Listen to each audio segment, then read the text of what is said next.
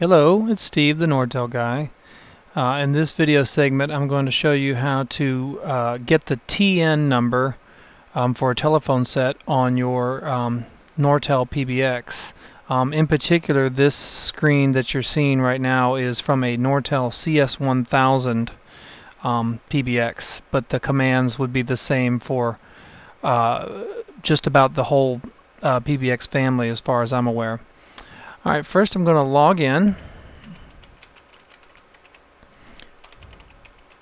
And by the way, if you don't know how to log in, I talk about that in another video I have called Changing the Time on your Nortel PBX CS1000. In there I kind of give some more in-depth instructions about how to log in if you're not familiar with how to do that.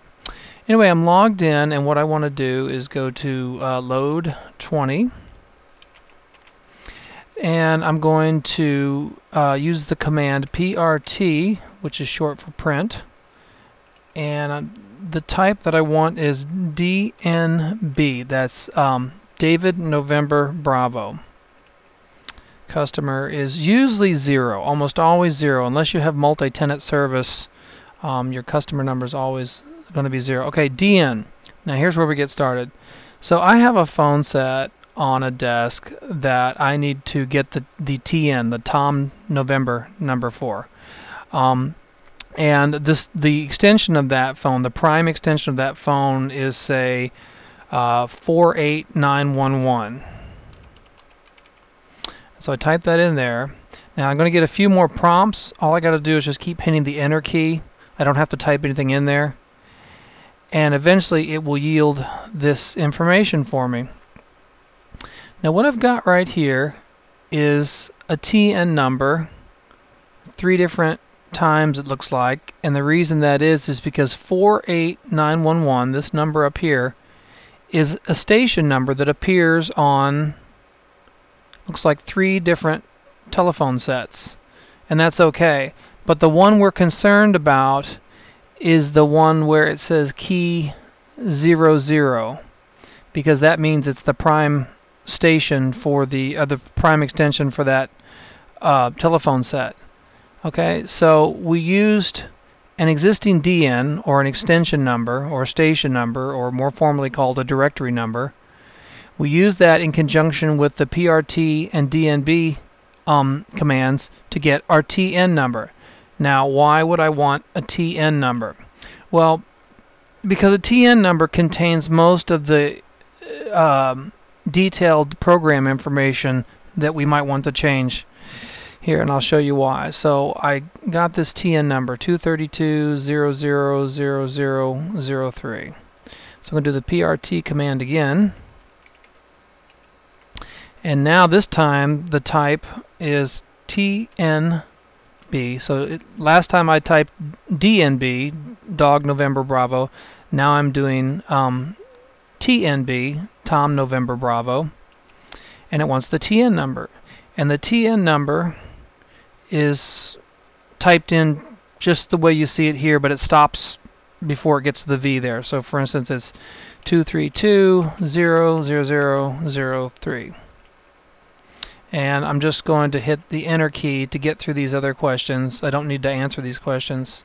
Okay, now what just flashed by very fast there was a whole stream of information. So here's where I typed the command in, and I'm scrolling here, and here was what it yielded.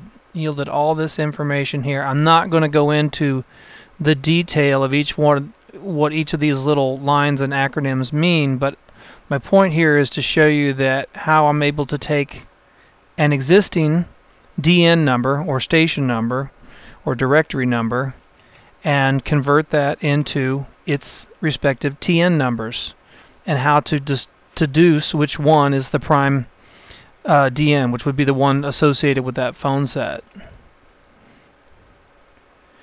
Do it one more time. PRT, DNB.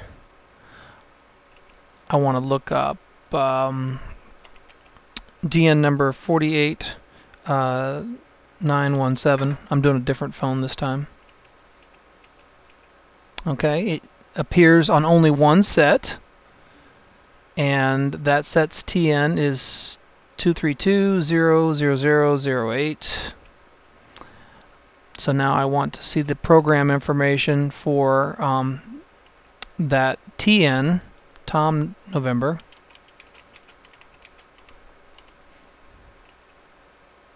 Oh, I had a typo. I'm supposed to put in the type, which is TNB, then the TN.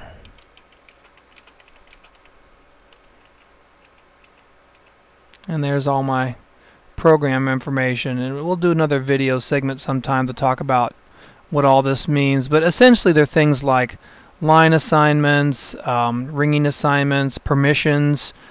This stuff right here is, a lot of these are what they call class of service, which is your permissions to be able to do and not do certain things with a phone set.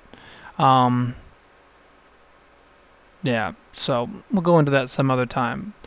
So just to recap, the purpose of this video was to take a phones with a extension number on it, such as 48911, and be able to find out what its TN number, and then look up that TN to see the program information, and that'll be useful for something else that we'll be doing in the future.